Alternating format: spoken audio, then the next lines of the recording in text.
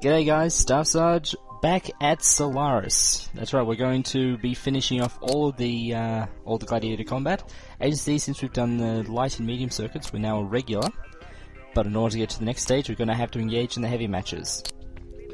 So heavy matches are interesting. There's a lot more firepower. There's actually a few more mechs on the field, I believe, compared to the medium circuit. So what ends up happening is that it's a lot more brutal. But it falls down a little bit because of the number of aces that appear. There are a lot of pilots who have customized loadout, and because they're named aces, they're actually really, really goddamn deadly. So what we're going to roll in first of all is, as per usual, the jungle with the first Solaris mech I got recommended, which is the Novacat, the Insult. It's got a good amount of speed, it's got a good amount of heat sinks, and all of the small lasers, and a pair of LRM-10s. I did have a look at the way the guy rigged it out himself. It's a little bit different. I didn't get exactly the same as you rigged it out, but should still be pretty common and effective. So big active probe to help with the lock-ons. It's Lunar Alliance paint scheme because what's bigger insult than me knocked out by a Steiner? Haha, or rather a Steiner that's not riding in an assault mech.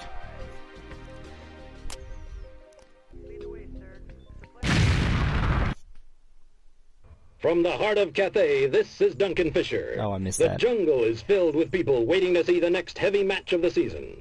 If you ask any of them, they'll say the heavy mechs are where it's at. The action has been intense these last few weeks, as many pilots are going above and beyond to win. The jungle is a tough arena for heavies because it's harder to get around, but that'll just make a better game for us. As you know, this heavy season has been one of Steiner domination. They have 4 heavy pilots who have been destroying all who face them. The events outside of Solaris seem to really be pushing them to go that extra mile on the battlefield. There's a lot of energy in the air, and it looks like we're going to have a great game today. I'm pretty sure that's one of the longest Duncan Fisher spiels you'll hear. It's Solaris time! And right off the bat, we have... Okay, as you can see, there's... Okay, Ellie Neals, there's Cheng, there's Terrence Munson. There's like 5 aces. All those 5 mechs on the radar screen, all of them are aces. And one of them is the annoying bitch who I keep on bitching about in the thread. And I think everyone else bitches about in the thread as well. Miria Stewart is one of Liao's own. In a controversial move, he decided not to compete in the medium circuit. This is his second season, and some think he could use some more seasoning in the lighter circuits. I think he has a lot of promise, but he's pushing himself too hard. It's hard not to like the guy, though. He's honorable and doesn't seem to take his sudden stardom seriously. I hear he still eats lunch at a little dive in downtown Cathay. I don't think this is going to be his year to make the championship, but when he makes it, I'll sure wish him well. I love a good heavy mech match. You have enough firepower to really see some fireworks, but you have enough speed that you don't wind up with a turret match. Heavy matches also have a lot of your proven warriors trying to work their way into the championship. So you have pilots who appeal to the working man, people who have paid their dues and are waiting for a shot at the big time. Alright, so Cheng, I did get a good look at what Looks like we Neals... have some cat and mouse going on down there. Sometimes a pilot gets rattled, and in the heat of the moment, the fight or flight reflex goes the wrong way.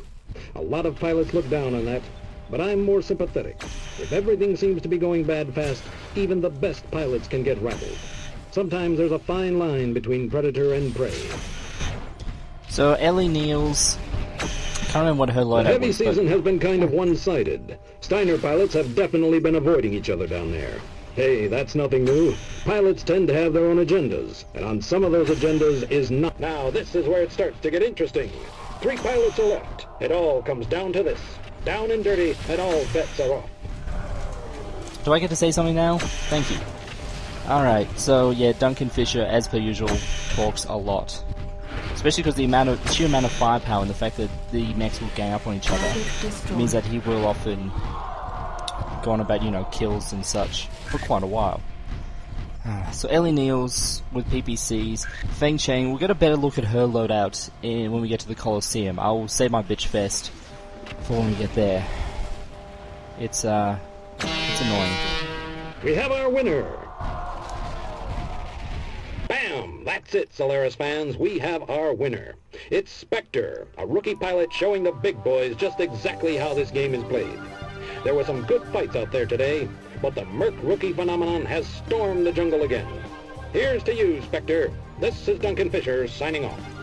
So the insult, almost like cruising around on easy mode. I mean, so many small lasers with such a high fire rate works fantastic.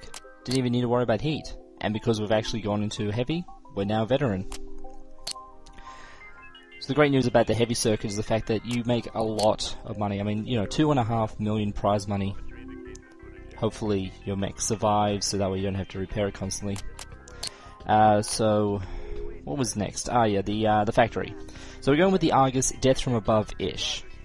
No speed, a fair few heat sinks, but even so heat efficiency isn't all that good. Why is that? Long Tom. Yep, first showing of the Long Tom in... Have I used it? No, I haven't. The Long Tom is an interesting weapon. It takes a lot to get used to because of the fact that it has a ballistic arc. But once you do manage to get it nailed down, it is fantastic. The only issues you have to contend with is the fact that it's so heavy you don't get any backup weapons. As you see, I've got pulse lasers and streetcaster arms for backup. You don't get many backup weapons, you don't get much ammunition, and it generates a lot of heat. When you're firing a heavy howitzer, it's not like a Gauss rifle with magnets, it's actually, you know, a chemical propellant howitzer, so all of the heat. You know what time it is, Solaris fans? Factory time! Duncan Fisher here. It's a fine day in Montenegro, as long as you stay clear of the arena. People are piled in to see the latest match of the heavy season. We have some great mech action in store today. It is Solaris time, ladies and gentlemen. Okay, so let's see if I can get this lined up. Like I said, it takes a while to get the arc just right. I think I nailed it. I think I managed to get it just then. This is the big league, rookie. I'll watch your back this round if you watch mine. If we're the only ones left, then we can settle who's better. Deal? The competition is pretty fierce tonight, but one of the hopefuls is rookie Spectre. Sometimes you win, sometimes you don't. That guy is out of here. It's been a while since I've had a enemy pilot actually say, "Hey, let's be allies," and then he instantly explodes. It's looking like we have a good game going on. In heavy mech matches, you really see the full gamut of the heavy weapons. You have your autocannons, PPCs, lasers, and Gauss rifles. I never get tired of watching a Gauss rifle slug launch. Those things pack a heck of a punch. Some medium matches managed to pack a few of those bad boys. He showed a lot of patience and carefully lined up the shot. A lot of times, that's the way you gotta play it. He's one step closer to victory. I'll be honest, this match I had to do a few times because of the fact that, you see the arm that's blinking red? That's where my Long Tom is. That went boom a few times, which is unfortunate. Where'd that mech go? Oh, I missed anyway. So it's nice to see that I actually had a pilot who decided to do a ceasefire. I mean, it's been a fair while. They do happen on occasion, but for some reason during this playthrough, it's been... Looks like Spectre wants to take first today. He's just nailed his second pilot for the match. It's been extremely, you know, few and far between. Ow. There goes my streakers. Nah. Two heavy contenders are Ellie Niels and Nako Toyuma. These Steiner powerhouses have seemed unstoppable. Ellie has been getting a lot of the spotlight, and I've heard a tasty rumor that Nako is none too pleased. Just between you and me, Solaris fan, I think that Nako is the better pilot. He's deadly efficient and a lot more consistent. I think Ellie has had a bit of a lucky streak, but Nako is the real deal, and he just seems to be getting better. I'm not too sure if the water actually stops the explosion. As you can see, there wasn't the effect of the shockwave from it, but it still seemed to do a little bit of damage, so I'm not too sure. But it doesn't matter if you get a direct hit, if you are able to get a direct hit. Like that failed just then. So yeah, ideally you want to try to aim right at the enemy mech's feet.